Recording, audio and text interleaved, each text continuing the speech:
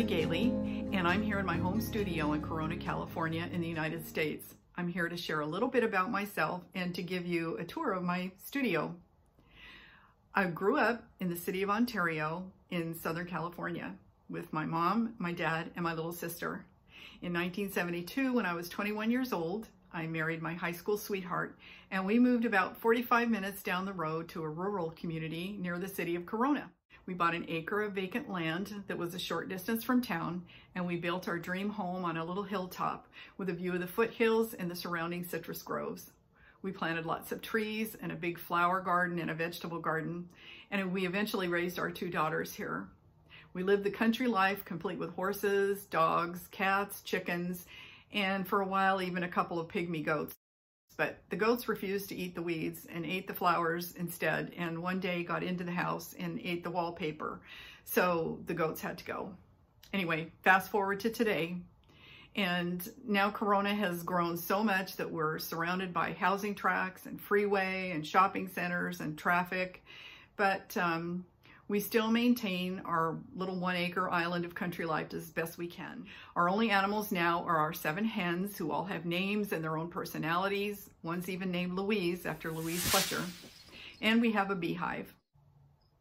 I think my creative path was laid out before me when I was a little girl. This photo, and I hope you can see it here, shows me seated in between my mom, my dad, and my 2 grandmothers. These people were also very creative people in their own rights, each of them.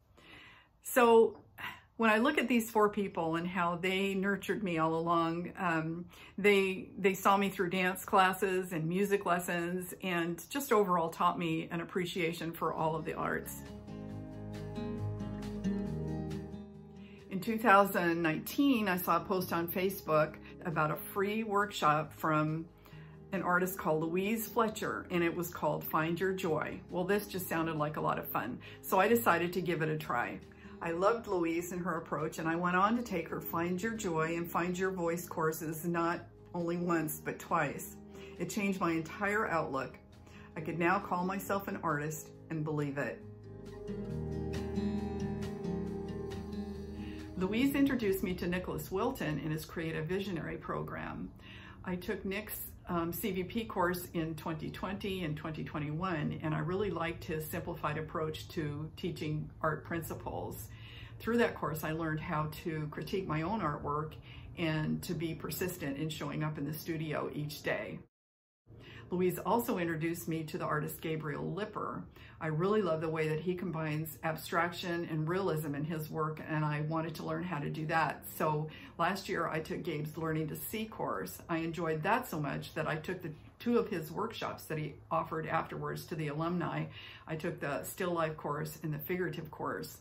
I enjoyed that Figurative course so much that I think afterwards the work that I did is some of the favorite work that I've ever done.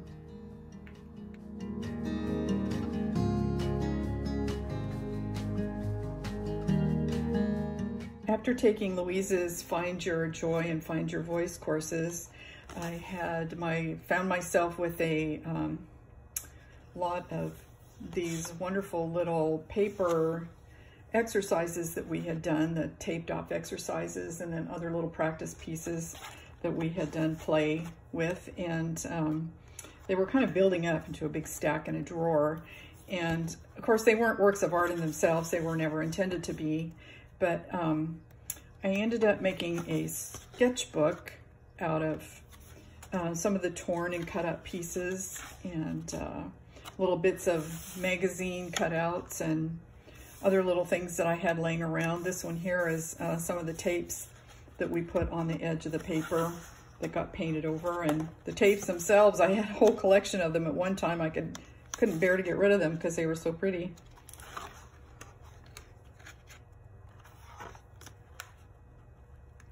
But it was fun experimenting with different shapes and different bits of collage in with them.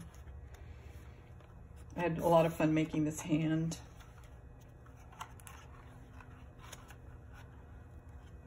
This is woven strips that was kind of fun to do. And of course I had to do a bee. This is a collaged bee, and the bee needed flowers. This is based on a quilt block called the log cabin block. But it was fun to revisit all these pieces that we had done as exercises and turn them into little bits of art.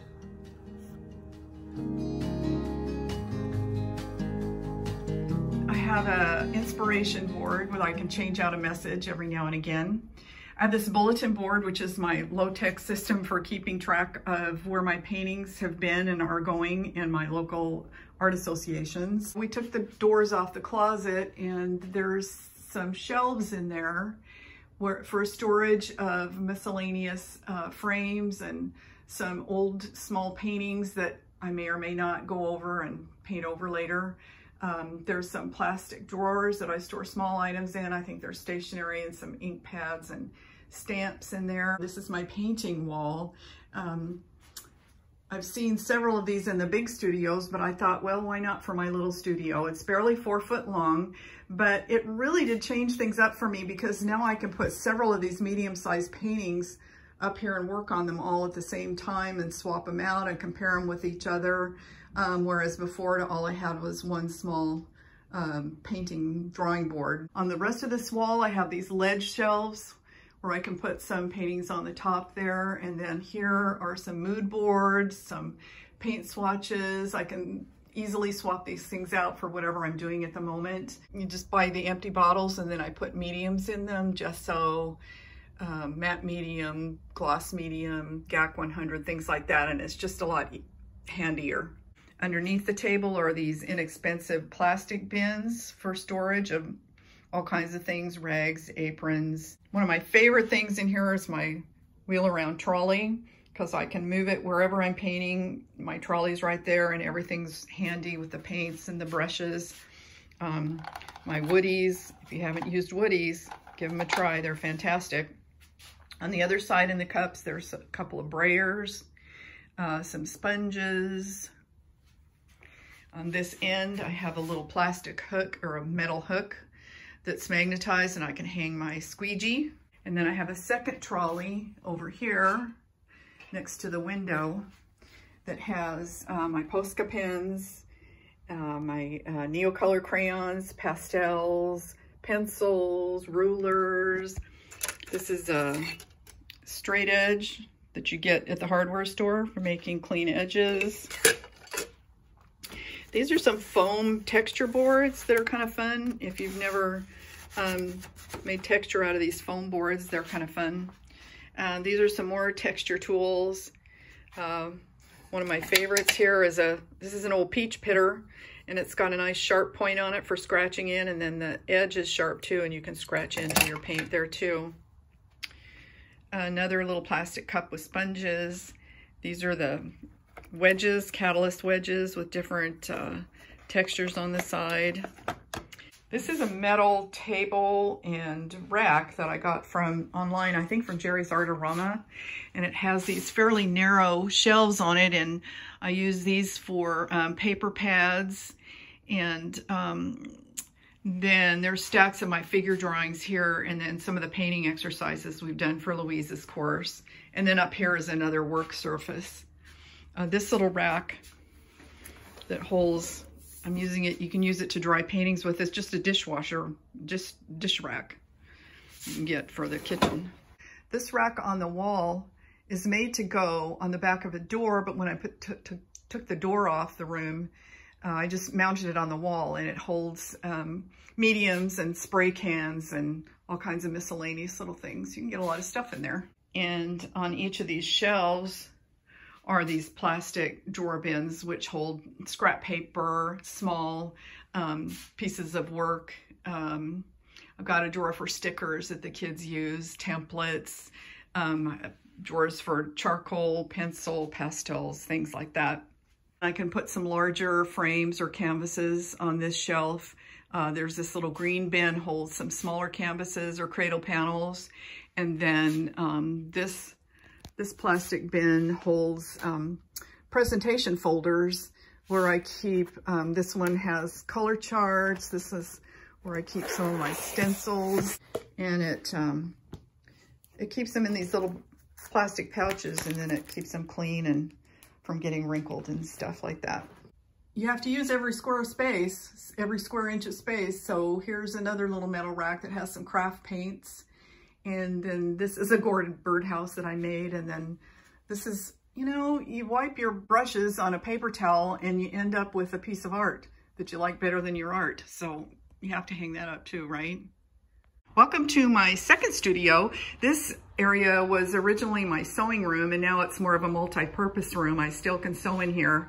I don't paint in here because I like to keep the paint separate from any fabrics or anything. So this is more of a clean room. It's also kind of my art gallery. I hang my art up in here to enjoy. Anybody that sews knows you get to be a fabricaholic and have more fabrics than you'll ever use in your lifetime. And lots of storage up here. Now I use this counter space for framing and such, laying out cutting paper, things like that. There's some clamps I use when I'm gluing panels to frames. This is a cool magnifying light. It's not plugged in, so I can't show you how it works, but there's a light bulb underneath here that lights up, and then for those of us who need a little extra help seeing close up, it's a great tool. This wall I use to, you know, put paintings, because if you paint, you have a lot of paintings and you need a place to put them.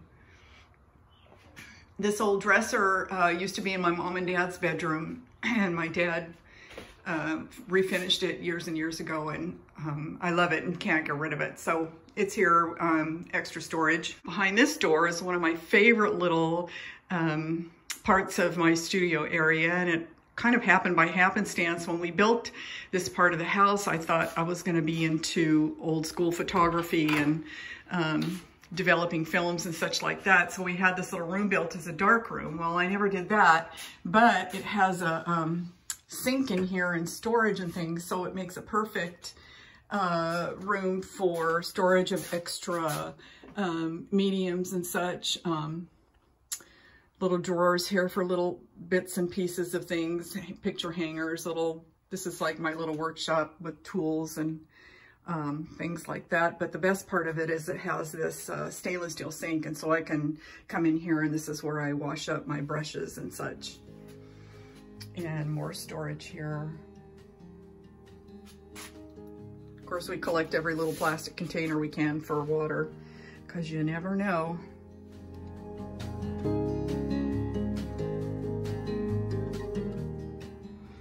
As you enter my home through a side door, you step into this area, which I guess would be the entry to my entire studio area. I have some storage here. I just made a little curtain, and these are old photos that I've taken over the years before digitals. These are all prints. And then this is a fantastic storage solution. It's an old library card catalog that my dad refinished years ago for my sister, and when she passed, I inherited it. But you have all these wonderful little drawers for storing small items. Some more storage here in this little alcove, and in there is the room where I paint. And then there's a bookcase here with my art books and other books. This is a quilt top that I pieced and never layered or put batting in, but it hangs there because I think it's pretty. This little bench opens up into storage in here. This is where I sit to go through things on the computer, the laptop, do my reading, research, where I watch the Art Tribe videos and such. And this red chair inspired a painting that I did for the Red, White, and Black challenge.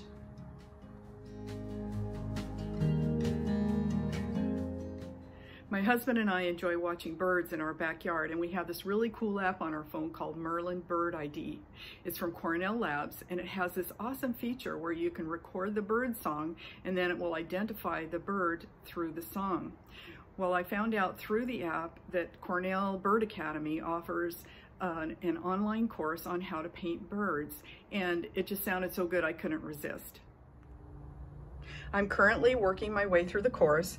It's taught by Jane Kim, an amazing scientific illustrator and artist. And I'm learning about birds and feather groups and bird anatomy and how to capture all of this with paint. We're using fluid acrylic paint and hot press watercolor paper.